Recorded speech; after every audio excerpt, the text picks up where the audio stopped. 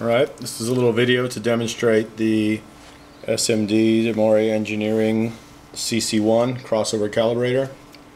We're going to test its accuracy, to prove its accuracy. We're going to test it against this Audio Precision APX 515. This is a very expensive, accurate piece of equipment, and we're going to show how close the CC-1 is, or how it compares. The whole reason this exists is because if I want to set my crossover, let's say at 112 Hertz, I mean, look at this control here. I have 80 and then 160. I have no idea where 112 is. And this amplifier is actually a pretty good example of one that you know, that's fairly easy to do because it has a lot of markings and they're fairly accurate on this amplifier. But you might have an amplifier that looks something like this one. You know, it says 30 on one side and 500 on the other, so there's no way of knowing where you are. Hence the purpose of why the CC-1 exists. So let's try it out. So we're going to do a low pass. I want to set this crossover low pass, and I want to set it to let's say 63 Hertz. I'm going to set low pass 63, so I have to play track 14. Alright, track 14. Turn the CC-1 on, and it shows signal. It's already hooked up and connected. So then we move the crossover switch to low pass, and then we start with this knob all the way up for low pass. When we go to the CC-1, we press read, and that indicator light tells us how to adjust this control here. And we're looking for 63 Hertz, so I just passed it. And right about there is 63 Hertz according to the CC-1.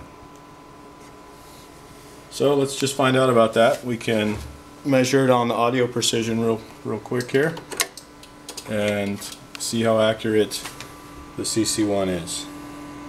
So I'm just going to run a little sweep, frequency response sweep. There it is. There's the frequency response. And the crossover point is defined as the point where the signal goes 3 dB down. That's the definition. So 63 Hertz is what we were looking for. This should be -3 at 63 Hertz. So that is very accurate. About as good as you're going to get, especially with this little tiny knob that's here on the amplifier for sure. Another demonstration video of the CC-1 here. This time we're going to set a high pass crossover. This time we're going to go for a high pass setting of 125 Hertz. So I need to play track 20. Come over here and set this on track 20. There we go.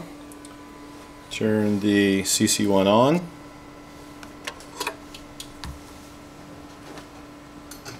Make sure I have my RCA plugged into the amp, that'll help.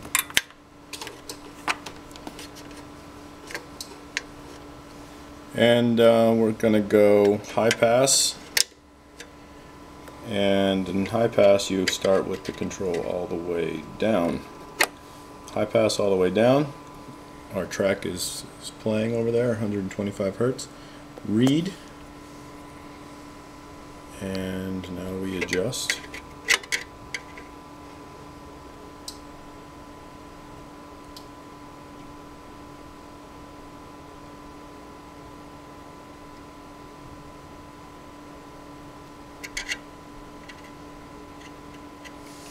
And there we are. That should be 125 Hertz.